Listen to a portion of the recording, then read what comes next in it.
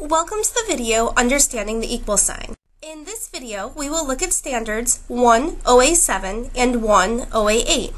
First grade standard OA7 asks students to understand the meaning of the equal sign and use this understanding to determine if equations are true or false. First grade standard OA8 asks students to identify the missing number in an equation which directly relates to students' understanding of the equal sign. When teaching the meaning of the equal sign, we need to identify any misconceptions students may have. This may be done by facilitating a conversation about what they believe to be the meaning of the equal sign. Show students the equal sign and ask, what does this symbol mean? On your screen are some common answers the teachers receive when asking that question. Pause the video here and think about which answers you would accept from students. Now, let's remove any incorrect answers from this group. Many teachers are surprised to see that same is not an acceptable answer. However, in the equation 4 plus 2 is equal to 6, 4 plus 2 is not the same as 6, it's just the same amount as or the same value as 6. This wording of same could be misleading to students.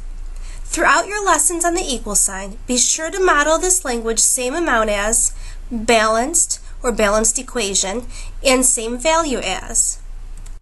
When teaching standards OA7 and OA8, there is a sequence of activities that must occur for students to really understand the meaning of the equal sign. Throughout this video, we will examine each of these steps. First, students should have opportunities to use concrete objects to explore the ideas of equal and unequal. Show students a balance and ask them to place equal amounts on the balance. And then ask them to place unequal or not equal amounts on the balance. You may even want to make balances for students to use in small groups. Be sure to have students record their equal and unequal amounts on paper or in a journal in order for them to transfer the learning from concrete to pictorial.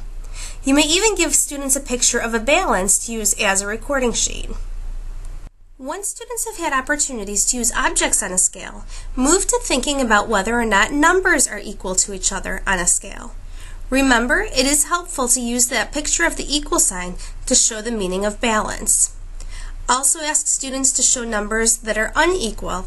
A great tool for looking at the equality of numbers is called an Equi Balance.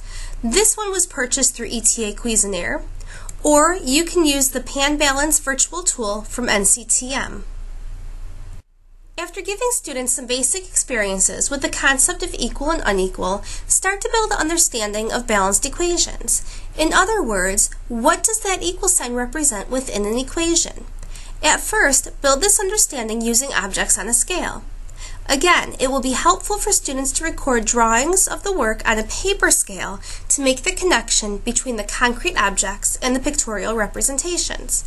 Also, be sure to provide students with word problems to give context or meaning to the situation. For example, Maggie has 1 red apple and 2 yellow apples. Javier has 2 red apples and 1 yellow apple. Do they have equal amounts of apples? Next, start to give students simple equations to solve in the balance. Remind them that equal means balance and there should be a balance on both sides of the equation. Equal also means same amount as. There should be the same amount on each side of the equation. Encourage students to record equations to match the problems.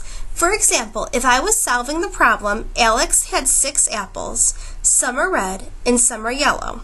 How many red and yellow apples could Alex have? I would write the equation as 6 is the same amount as 3 plus 3. If I was solving the problem, Alex has 3 red apples and 3 yellow apples. How many apples does Alex have? My equation might look a little bit different to match that situation. Here, I might write 3 plus 3 is equal to 6. This will get students used to seeing equations written in both ways. Continue to have students record drawing their work so that when concrete manipulatives are removed, students will be able to generate pictures to solve problems. Later in the unit, you will want to show students equations and have them make comparisons. At this point in the unit, students may self-select tools for solving. Some may reach for manipulatives, while others may choose to draw pictures or simply compute using a paper and pencil. After this, a good checkpoint for understanding would be to ask students to complete an equation.